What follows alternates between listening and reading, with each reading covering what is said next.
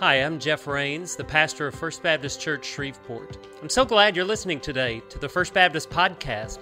We worship every Sunday at 10:30 a.m. at 543 Ockley Drive in Shreveport. There is always a place for you. Thank you so much, Renee, and choir and musicians for leading us. You do such a great job every week in helping to lead us in worship. We're going to look today at a really important topic, and it's a challenging one because Jesus gives really a blanket condemnation of something that to some degree seems necessary, and to some degree it comes very, very natural to us, and that's judging other people. So our action step for discipleship this week, we'll just lay it out here at the beginning, is be very careful when you judge and start with yourself. How do you like being judged? In high school, I was in the band for a couple of years and played the French horn.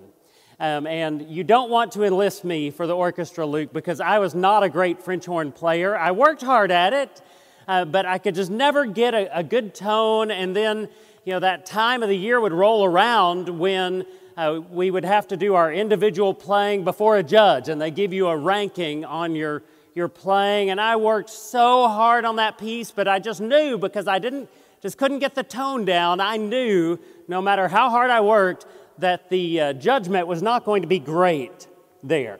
Now, other times, maybe in school I felt really confident. In seminary, going into an oral exam on the book of Romans, I could just regurgitate a lot of information, and so I had the whole outline of Romans down and felt totally confident and no problem. Now, one really unusual setting of judgment is preaching class, because what you do in preaching class, you learn about preaching, but then you have to write a sermon and stand up in front of your peers and your professors and everybody and give a sermon. My preaching professor was Russell Dilday, who is a legend in Baptist life, so that was intimidating. But you get up to prepare this sermon, and you say something, and you would see every head in the room go down and write something.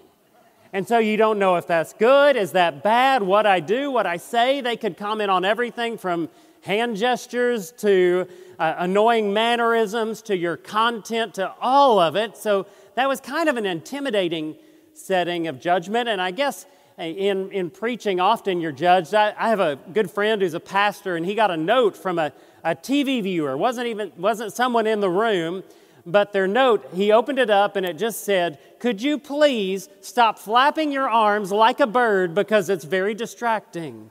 So if you ever notice me doing that, you can tell me to stop, I guess. But a lot of activities that we do through life require judgment. If you've done dance or gymnastics, that's just part of it, that you were judged for it. As adults, we get judged. One of our staff, who will remain unnamed, was pulled over right in front of the church this week and given a ticket. So he's planning his appeal before the judge already. Or maybe you have a neighbor who has commented on your lack of lawn care. We can feel judged. Or it's social media. When we post a picture, we can feel judged by, do people react to it? We can feel judged by that. And when do we tend to judge others? Some people have a really finely attuned ability to critique other people. They can sit in a restaurant and find flaws with everyone around them. Can you believe she went out in public wearing that? Or, I can't believe they let their children do this. Or, did you see the tattoos on that way? On and on it can go throughout the whole meal. And I know I struggle with judgment. For me, a lot of times it's driving. It's like, why are they going too slow? Why are they sitting there looking at their phone when the light's green? I maybe need to work on patience, do you think? But a lot of times we judge without thinking. It's kind of automatic. It just flows out of us. Sometimes information is presented to us really designed to elicit a rush to judgment. How often do we do that when we see something? Or when we're talking with someone, one of the most fun things to talk to someone about is somebody else. You can bond by judging someone else. That's easy and great fun. And judging can make us feel better about ourselves. And we can knock other people down a notch or two, and maybe we can look down on them in self-righteousness. Well, today we're going to look at two passages. The one that we read earlier in Matthew 7, and then also 1 Corinthians 5, that talk about when we can judge, who we can judge, what's the proper context for judgment. So let's start back at Matthew 7 again. Matthew 7, verse 1, "Do not judge, or you will be judged, for in the same way you judge others, you will be judged. Why do you look at the speck of sawdust in your brother's eye and pay no attention to the plank in your own? How can you say, 'Let me take the speck out of your own eye,' when there's a plank in your eye? You hypocrite! Take the plank out of your own eye, and then you will see clearly to remove the speck from your brother's eye." So here's an important issue here. Who gets to judge? Who is qualified to judge? Through the years, our boys have had a lot of dreams about what they wanted to do when they grow up. And so there were a lot of the typical ones, firemen or policemen, noble paths for sure. At one point, one of our boys wanted to be a cowboy paleontologist with a monster truck. I mean, that's just cool. Who wouldn't want to do that? But then at one point, one of our boys really latched onto the idea of being a judge. And it was, seeing the judge in their robe kind of sitting up high. And then when the judge comes in, everybody stands up. And that sounded great to them.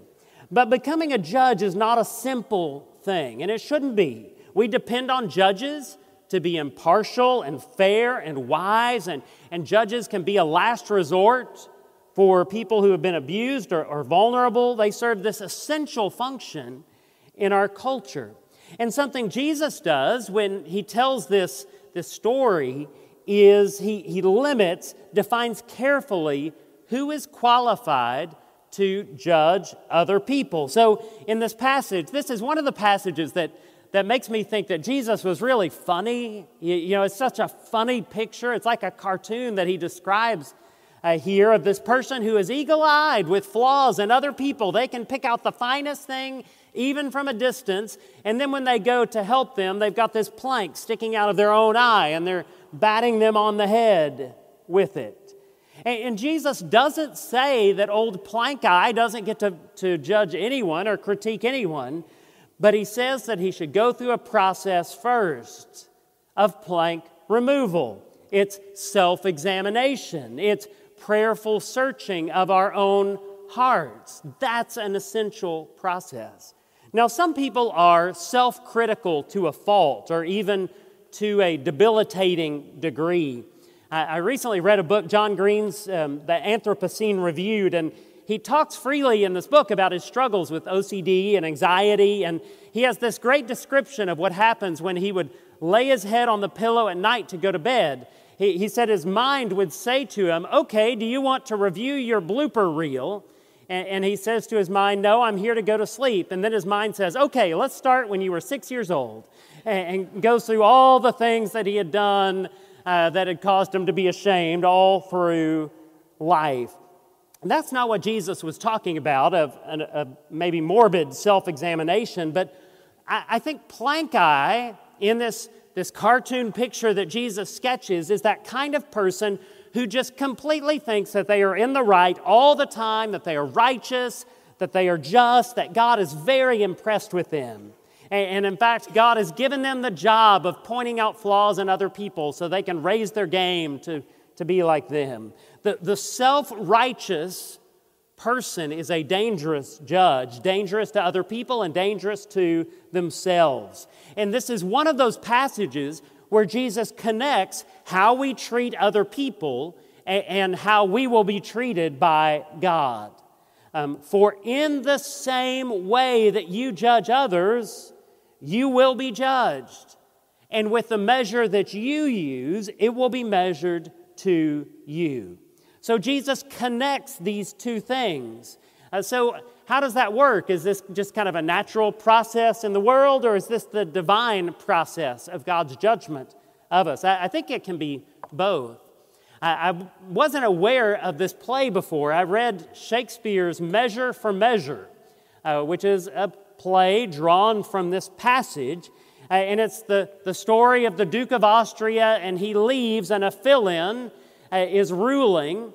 And he is a very upright and righteous. He's just got this sterling reputation, and he immediately starts enforcing the laws with a severity never seen before and condemns this man for adultery and condemns him to death. And this man's sister goes before this fill-in governor and pleads for mercy and pleads for mercy. And he ends up falling in love with her and demanding that she sleep with him in order to release her brother. It's obvious hypocrisy. And like so many of Shakespeare's plays, there's layer after layer after layer of offenses and the need to forgive. And then it comes around at the end, and mercy is bestowed all around, though it's painful for some of the people.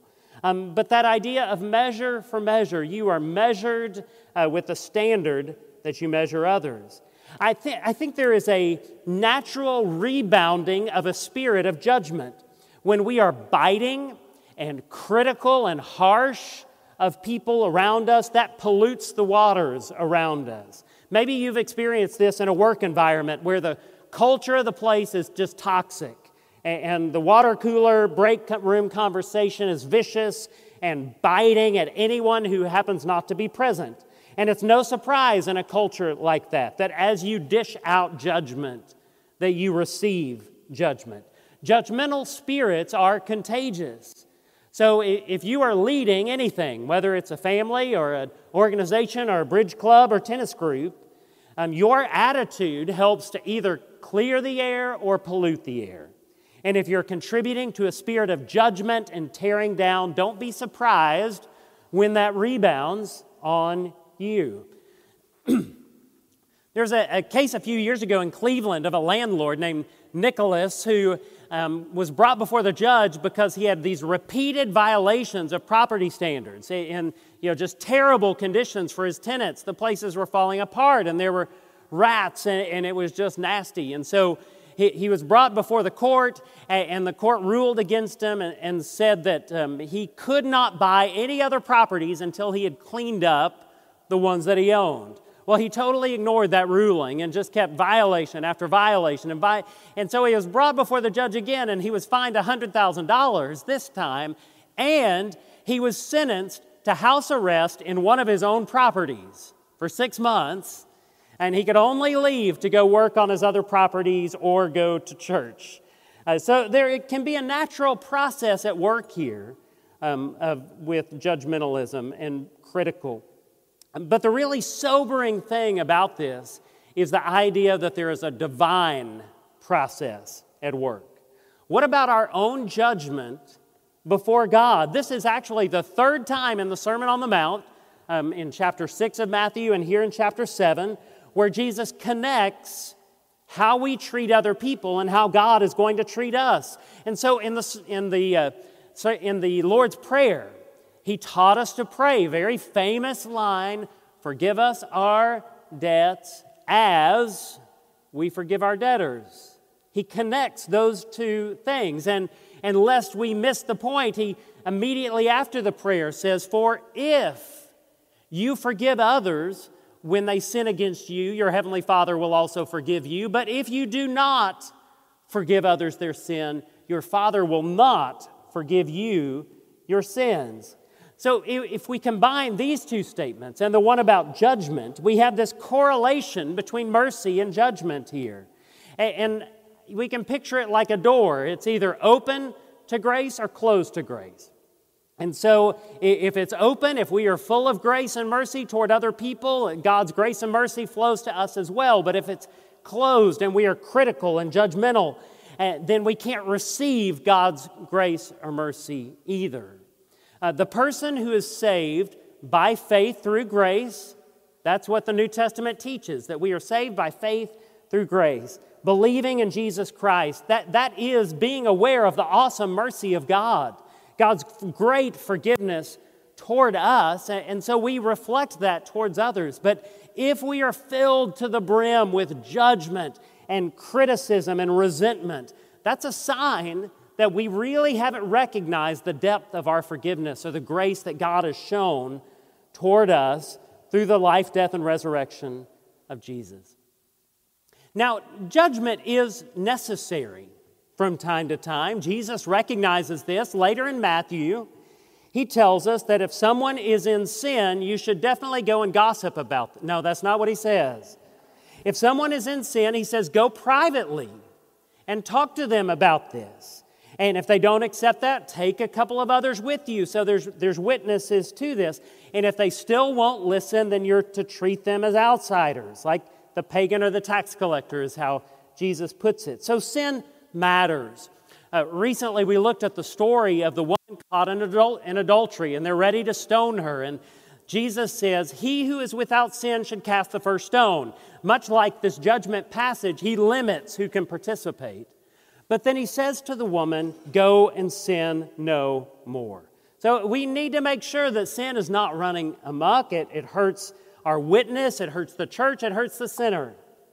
That's an important role, but he's really limited who can participate in judgment. And then another issue is, where is the focus of our judgment? And so that takes us over to 1 Corinthians 5, where there's a scandal that is just tearing apart this church about a relationship between a man and his stepmother. And we know in the Roman world, all kinds of immorality and relationships were accepted.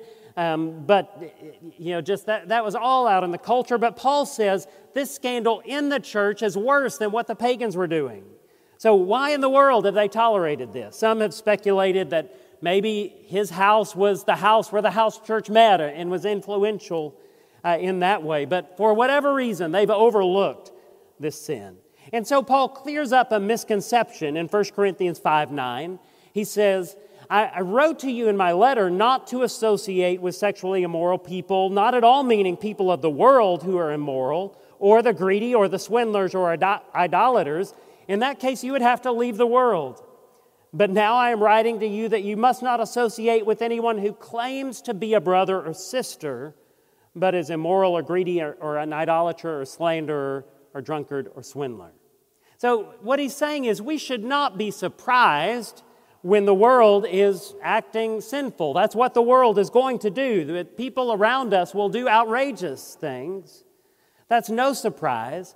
But Paul's saying, I was telling you not to put up with that in the church. In verse 12, he says, what business is it of mine to judge those outside the church? Are you not to judge those inside? God will judge those outside, but expel the wicked person from among you. So who do we judge according to this passage? It's much like old plank eye with the same message that we need to look within ourselves first. Work on removing that plank. And that can be a long and arduous process for us. And it can be a great struggle, and we can experience a lot of brokenness in wrestling with our own sin. We have a lot of stuff to work on. And when we've gone through that process truly, that helps us to be able to help other people to go through a similar process. And what he says is, for the church, our job is not to judge outsiders and throw stones and point out sin. Now, when someone within the church body is in egregious sin, we need to deal with it, like Jesus described. That's where our focus should be. But Paul is so clear with this when he says, what have I to do with judging outsiders? That's God's job. And I think sometimes we get this exactly backwards, that we overlook our own flaws, but we are very judgmental toward those who are outside. And some preachers and churches specialize in just railing against the sins of the world week after week. Do you know what appalling thing this appalling group is doing out there? And sometimes they're described as brave or prophetic. They're really angry about sin out there, but is it really brave to call out the sins of people who are not in the room or people you don't have any kind of relationship with? It's just building up a sense of self-righteousness within the church. And I've never felt called to that kind of ministry because of what Paul says right here. That what we're called to do, and really the bravery is found in looking at our own sins and our own temptations and our own struggles. Paul and Jesus agree that we need to be focused on our discipleship. That's the process we've been talking about all year. How can we be better as followers of Jesus, more faithful? What do we need to set aside, leave behind? What do we need to start doing? What do we need to do more? And one of the biggest dangers of plank eye, of pointing out everybody else's sins out there in the world loudly and often, is a problem that goes to the very core of what we are called to do as followers of Jesus and as His church. Why are we here? What is our job? It's the Great Commission. We are to be making disciples of all nations, baptizing them in the name of the Father and Son and Holy Spirit. He doesn't give us the job of condemning the world. He gives us the job of reaching them for Christ. And so we can either spread judgment on the world or we can spread the truth of the gospel to the world, but we can't do both. That's not compatible. If our attitude is angry and judgmental and pushing other people away, sinners from us, how can we tell them about the grace of Jesus Christ? So our discipleship step this week is a difficult one, and this is challenging, but be careful when we judge and start with ourselves. And I think when we look within, we'll find there's a lot of work for us to do. And it develops a lot of humility in us and grace that helps us to fulfill our mission of proclaiming Christ to all nations. Let's pray together. Heavenly Father, this is a hard word and is a challenge for us. And so I pray that you would give us a really overwhelming spirit of your grace, of what you have done for us, of how you have forgiven us, and that we would be people who show that grace to others. And I pray that you would heal us of our critical spirits and our desire to build ourselves up by tearing others down. But Lord, I pray that you would heal us with your love and grace and help us to show your love and grace to this world. So give us discernment in this area, give us wisdom, give us bravery and courage as we seek to follow what you've taught us in this passage. In your name we pray, amen. Thank you for listening today to the First Baptist Shreveport podcast. You can learn more about our church and watch the services at firstbaptistshreveport.org.